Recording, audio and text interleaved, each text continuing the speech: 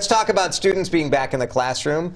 A lot of them went back to school today, starting another school year, and it is a school year where we are still dealing with the COVID-19 pandemic. And it looks like the pandemic has already taken a toll on learning. Some state test scores are feeling the impact of that. And of course, we know students meeting grade level standards in math, science, and reading went down significantly over the last year. Dr. Gigi Chawla is the Chief of General Pediatrics at Children's Minnesota. She joins us now with some advice on trying to make sure we have a successful school year. Dr. Gigi, it's great to have you with us. Well, thanks for having me again. I sent my kids off to school this morning. So exciting. Yeah, it is exciting. I think it's going to be great. When you take the temperature of parents that you're talking with, I guess, where should we be? Should we be excited, feeling good? Yeah, I think we should. You know, everybody's a little bit tentative about what this school year will bring for sure. But what we can really tell is that kids need to get back to school. They need to be in person for learning and for their social emotional health. So it is a good thing as long as people can do it safely and really adhere to the things that we know will keep them safe and protected from COVID-19. So what can parents do to actually encourage their kids? Yeah, you know, from a learning standpoint, I mean, we learned a lot about last year, unfortunately. We really saw that some of the testing scores for reading, math, and science dipped across grade levels by 7 to 10%. And so what we really hope that parents take this opportunity of this year at the start of this season is to set their kids up for success. Really make sure that what you're doing is encouraging your child. You know, last year everybody kind of said, don't worry so much about the learning and about what's happening. It's okay. Let's just get through it together. And now this is kind of our opportunity to get back and really understand, yeah, now we've got to pay attention and start thinking about learning and how we can stay on track.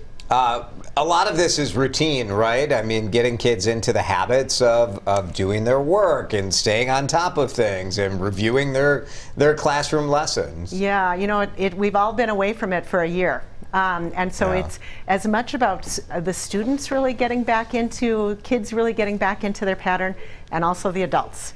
And so making sure that you're setting up, you know, we're going to have breakfast in the morning, you're going to start your day off right, you're going to have a great school day and really encourage them, and then figure out what they need at the end of that day to really focus, get back to their homework, and close out their day with some good sleep.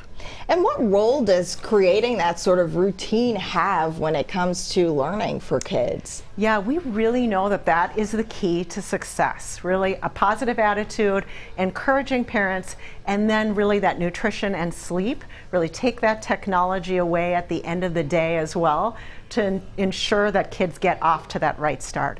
Please make sure you're talking to your teacher to really see what exactly your child needs, but that should set everybody up for success. Dr. Gigi, can I ask you a quick COVID question before we let you go? Do. There's been a lot of reporting over the last couple of days saying that essentially as a society we have people who are vaccinated who are kind of freaking out, like overestimating their risk of COVID, and then people who are not vaccinated who are underestimating their risk.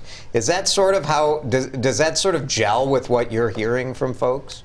Absolutely. You know, I think unfortunately those who haven't been vaccinated really aren't really recognizing that COVID is a significant risk for them.